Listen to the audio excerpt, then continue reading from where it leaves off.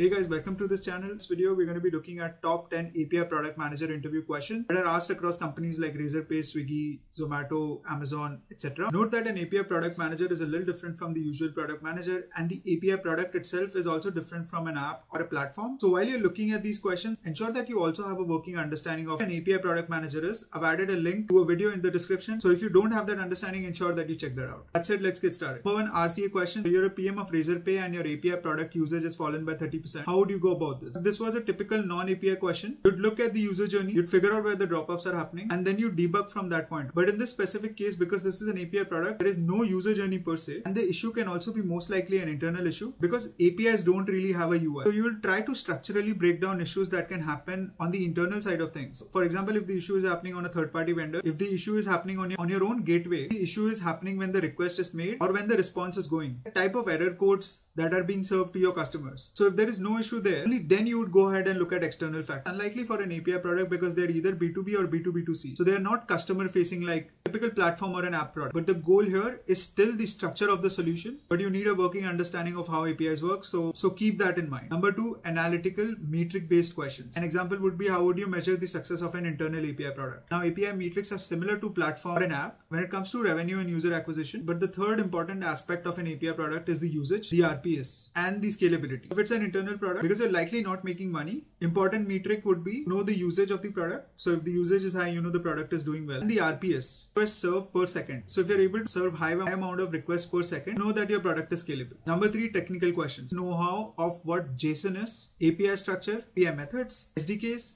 monetizing ML models, and data. The question would be, how would you monetize an internal text recognition model? The goal here is to see if you have a working understanding of how a machine learning model is built and why we use APIs in order to serve these models. Number four, behavioral or situation based. Because APIs have a very high usage, outages are common. So the interviewer might want to understand you would behave in a situation where a major outage has happened. For example, a customer calls you at 2 AM at midnight. The major outage, how would you approach that problem? Goal here again is to structure. Typically what you do is you try to isolate the problem. The very first thing you would do is you would look at data, dashboards, look at the type of error code. So typically 2xx error codes mean everything is fine, but 500s and 400 means there is a problem. Look at dashboard, look if other customers are facing a similar problem. If yes, you know there is an internal problem and you need to work together with your team in order to fix it. If this is the only customer who's facing issue, there may be an issue with authentication failing or running out of money, maybe a development change on their own end. Idea is to understand if you know how to isolate and attack outage problems. Estimation, guesstimate questions. Example, estimate the number of teacups consumed in Mumbai. Again, this may not be directly related to APIs. An API product manager also works with the strategy team in order to take APIs out to the market. So it's very important. It's important to know how APIs are marketed, taken out to customers. Again, ask questions. So if you're looking at demand or supply side, the approach does not change. You're not aware of the approach, check out my guesstimate answer for this question in the description. Number six, development or product adoption. How do you enable non-technical users to use our API? And the goal here is to see if you know your personas. Typically APIs would have business personas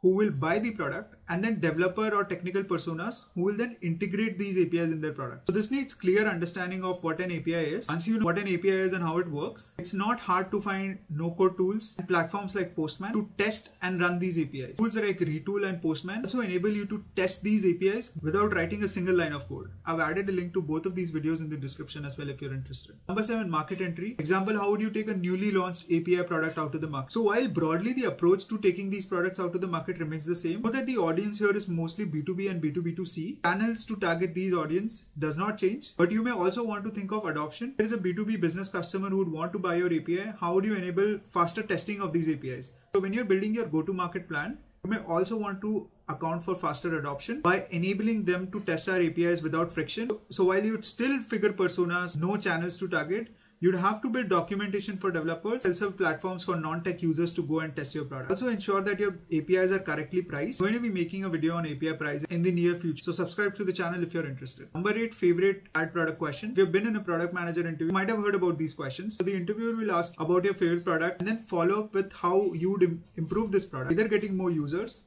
monetizing the product, or improving user experience. The goal here is to have a structure, look at relevant user groups, their pain points, prioritize these pain points, build solution, finally figure out how you understand the success of your product. Personal suggestion, also know 3 bad products and how you'd improve each of these products. Number 8, API design questions. APIs don't have a design. Typically, APIs don't have a design like a platform or an app product, but they do have a syntax that is followed across the API development community. While you're answering this question, you need to know how an API structure looks like. So an API typically has a header, body, parameter section, type of method. Ensure you're familiar with how the API structure looks like, how the data is transmitted from point A to point B. When talking about design, it's more about how your data is structured and the type of data you're delivering to the customer. If you're building a product to access internal data, in your design you need to account what type of data you don't want to send to the customer. The type of data, if sent, will not cause any privacy issues for our internal users. So ensure you're familiar with all of these concepts. Finally, hygiene set of questions. You need to have a basic understanding of the API business, the personas. You need to understand how an API product roadmap looks like. For starters, it's a little bit different than platform or an app product. How you can improve an API, metrics you track for an API. But broadly, these are 10 questions that you should absolutely know moving into an API product manager interview. I hope this video is helpful. Consider subscribing to the channel, dropping a like on this video, share this across with a friend. I'll see you in the next one.